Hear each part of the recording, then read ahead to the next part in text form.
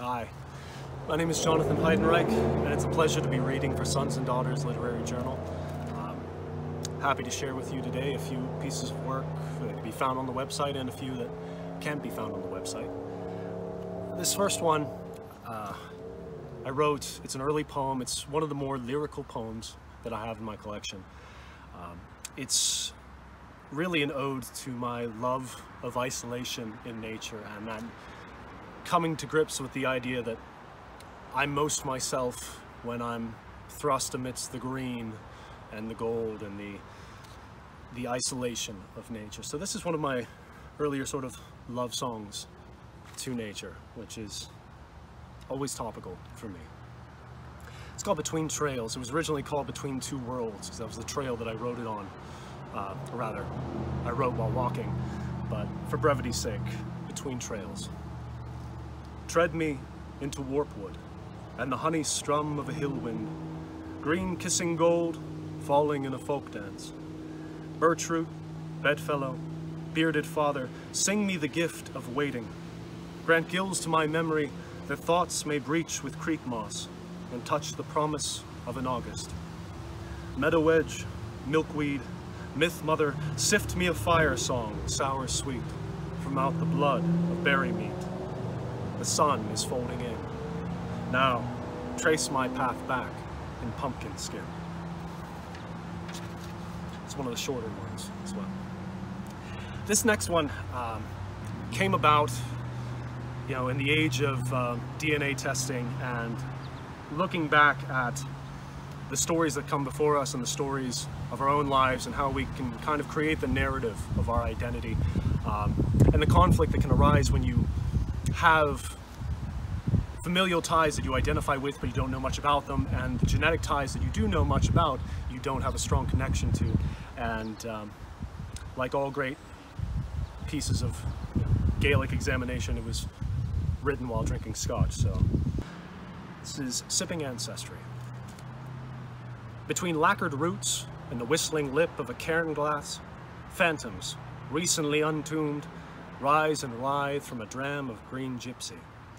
Miles of aisles distilled, smoked, oaths from ghost fires twined in tar rope.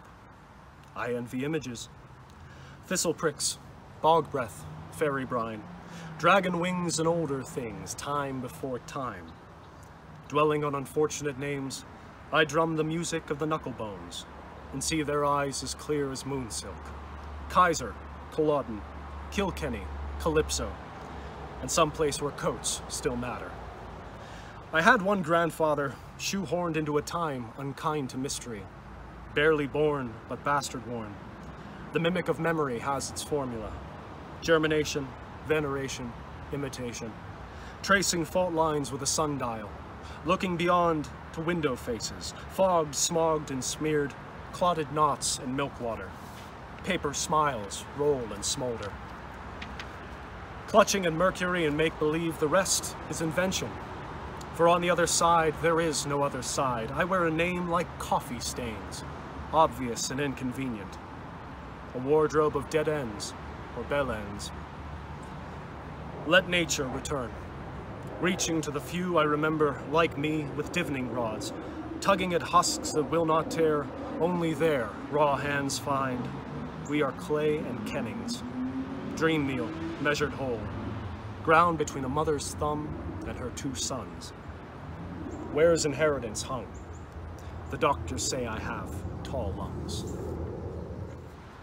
Sorry for the noise. That's what I get for shooting on location. This next piece is not one that can be found on the website. Those first two can be. This is another ode to a season, and since the time is coming up, I thought I would share this one. It's one of the poems that's had a bit more traction than a few of my other ones, so I thought I would share it with you today because there's no recording of it either. This one is October. Burn the roses on barge of oak smoke and juniper tears. Wander paths that grow back once a year, cut out in the surgery of December.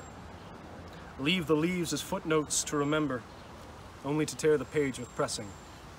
That place between ancient rites and school nights, chasing the moon with orange lights. We make up saints as we go along. The wind is mercantile, selling its spells on a druid's breath. There are months that take the fairy's form, piloting a primrose through a washing storm. July hammers, April keeps its counsel, but you, old amber god, older than others in sense and consequence, you, lost harvest song, sweet fury courting dark mornings, you, 31 whispers, watermarks, bolder in death than a cornstalk, memory bound in a crown of clove. Summer's bastard, Bradbury's tomb, winter's mother, and fennel's bloom. Now this one is one of my favorites because it's such a reality for me. I wrote this next one after attending a book fair in Pittsburgh, where I live, and it came about as a distillation of that sense where you have those gaps in life, those little respites where you're doing what you love and you're surrounded and you're in the environment that you love, and it's cut short by obligation and responsibility. And this was when my partner and I were at a book fair, and I had to leave early to attend one of the 3 jobs that I was juggling just to scrape by, and how memory has a preservative as well as damaging effect, and how it can toy with you in those times where you need to focus on the things that you love and those times where it's just kind of torturing you. So this is December Fair at Spirit Hall. Epigraph, epilogue, epitaph. Memory is wilier than sequence. Anthology of waves, aware of itself, splashing random like freehand filigree. At least it is for me. Often in its teasing, the booksellers appear. Scales of small press, calico of phalanx between firm and fragile. Eyes graze, palms glance. Hesitation is an invitation to dance. Leather spine sweat sugar cane, my fingers snag then clasp, with the nagging drag of a rasp. Bury me in such terrarium musk. Paper panels open inward, yellowing, bellowing cinder king, foxed lips singing, I'll be in the fire if you need me. I reach for Heaney and know myself. Overstated and undone, a black light behind the sun. But pity being fibrous pills, catching the bullet train to entropy. Focus goes the way of the Scythians, trampling broadsides with reckless imagining, cataloging what I cannot afford. Born at the end, Piscean, the exit sign, red Godhead, leads away from the self, a procession pointing true north, drumming its final tattoo. Underneath, steel teeth cave like column flutes on the Acropolis, finding that light is raw laughter, chambered in direction. Bucking upstream, I draw the hand of Retke in our water, pleading, plunge me further, Father, that I may become a reef without need of memory. Now, when I return to where screams are born, late to the work I hate, blame spreading like arteries in moss agate, I beg to be again crammed in the crawl space between periods. And this last one, if we have time, is a bit of a, I don't do well with assignments in terms of my poetry. I kind of let it happen as it happens, and I think fortunately it does happen often.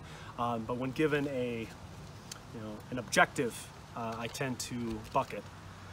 So this was my attempt to go to some place where I thought maybe I would, garner some kind of inspiration. So I went to the Carnegie Gallery in Pittsburgh, where I live, and I spent the afternoon wandering the gallery, and this is really the distillation of that experience and what I took away.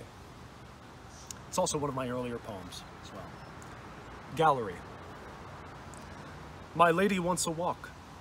She says, I want the poet's grave. She opens the door for 1,000 obscurities, 1,000 he once wases, 100 leaning arms, 10s of empty vows, and a smile if the sun stays quiet. I watch my lady tread. She eats the air of gods while others wheeze on words. Her lips command. Etruscan pillars stand. I choose skin with the ancients. In the parlor, she leans on vellum of a Christian calf and asks, where have they hid the French? Eden's irrigation couldn't quench the thirst we knew. Leading parched eyes to Gothic altars, I found an hour to dream in tones. Scarlet leaves a taste, like permanence. My lady dances with the revival, and settles into petals where impressions leave no less than themselves. But our day was led astray by heavy-breathing cataracts. Whistler followed fast and followed faster till our song one burden bore. Modernity. To slither through its mausoleum, catching shards from fallen spheres, we lose our taste for amnesty. Who wouldn't cringe at an old man's smile, to learn your dreams are timed? To the sea I scream with open eyes, why must we bleed for constancy? She brings me back. She breathes the patterns against a broken canvas, my lady's eyes. She meets the storm and smirks and whispers, my lady's eyes. The reaching walls and wide hours splinter to a violent truth. There are no lies in the Baroque, my lady's eyes. We leave with our tickets.